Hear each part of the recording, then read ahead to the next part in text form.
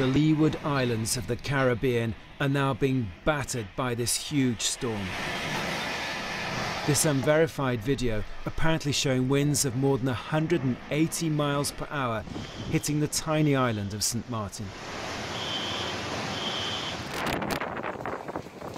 It's becoming clear there's been significant damage here. The storm surge flooding this area near the coast and the wind ripping apart some buildings. The whole roof is gone. In the sky above, this special US research plane also takes a battering as it flies right through the hurricane, collecting vital data. For the crew, it's a wild ride. Higher up, a satellite captures the seething, churning power of this, one of the biggest Atlantic storms on record.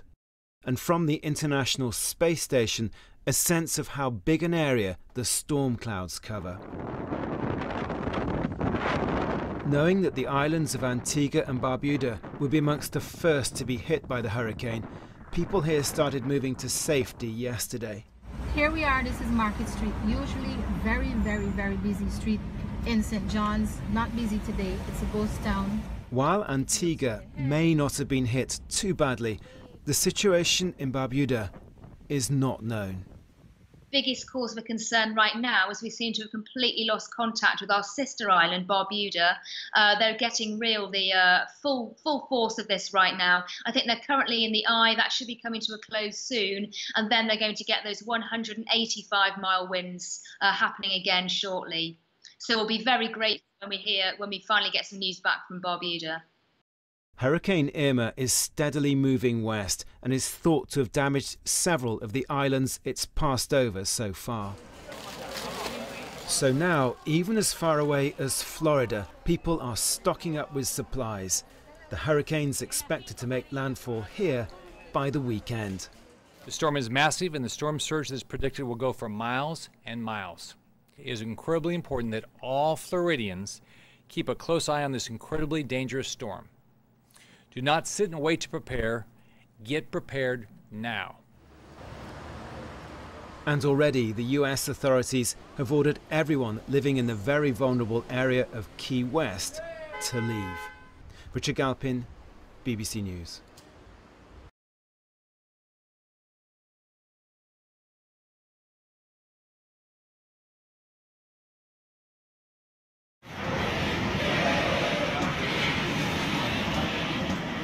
The leeward islands of the Caribbean are now being battered by this huge storm. This unverified video apparently showing winds of more than 180 miles per hour hitting the tiny island of St. Martin. It's becoming clear there's been significant damage here. The storm surge flooding this area near the coast and the wind ripping apart some buildings. The whole roof is gone. In the sky above, this special US research plane also takes a battering as it flies right through the hurricane, collecting vital data. For the crew, it's a wild ride. Higher up, a satellite captures the seething, churning power of this, one of the biggest Atlantic storms on record. And from the International Space Station, a sense of how big an area the storm clouds cover. Knowing that the islands of Antigua and Barbuda would be amongst the first to be hit by the hurricane, people here started moving to safety yesterday. Here we are, this is Market Street, usually very busy street in St. John's. Not busy today, it's a ghost town. While Antigua, Hurricane Irma is steadily moving west and is thought to have damaged several of the islands it's passed over so far. So now, even as far away as Florida, people are stocking up with supplies. The hurricane's expected to make landfall here by the weekend.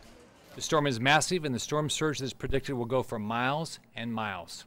It is incredibly important that all Floridians keep a close eye on this incredibly dangerous storm. May not have been hit too badly. The situation in Barbuda is not known. biggest cause for concern right now is we seem to have completely lost contact with our sister island, Barbuda.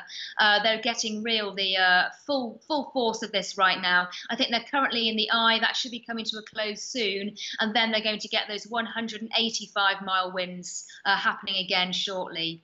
So we'll be very grateful when we finally get some news back from Barbuda.